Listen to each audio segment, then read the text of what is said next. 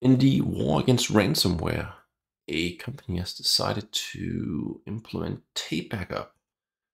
The infrastructure contains physical Windows and Linux servers. What is the correct approach to getting all servers onto tape?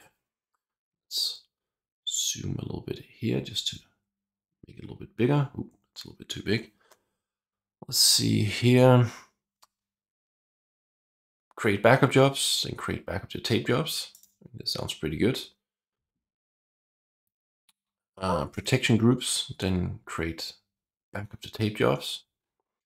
Create backup copy jobs, then backup to tape jobs, and protection groups and agent to tape jobs.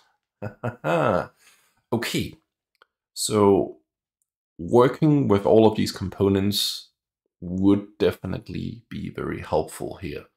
I see some good distractor options here. So matter of the fact is, the way Veeam works is there is no option to put backups directly onto tape, in the sense that you do have file to tape jobs, right? But we're not talking about backing up files here. We're backing up, in this example here, physical Windows and Linux servers, which would require us to use agent jobs.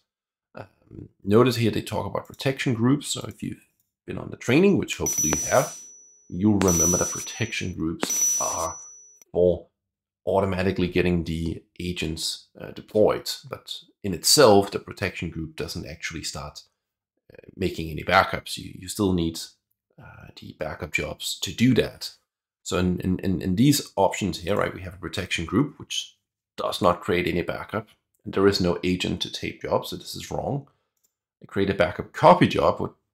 What are we copying, right? This assumes that there is something to be copied, but it doesn't mention anything about any agent backups being created. So I'm making a copy of something that doesn't exist yet, and then putting it on tape, which, again, this is not going to work. Create a protection group, which does not create any backups itself. It just deploys the agents, and then backup to tape jobs. So this is better, right? These two still have backup to tape jobs.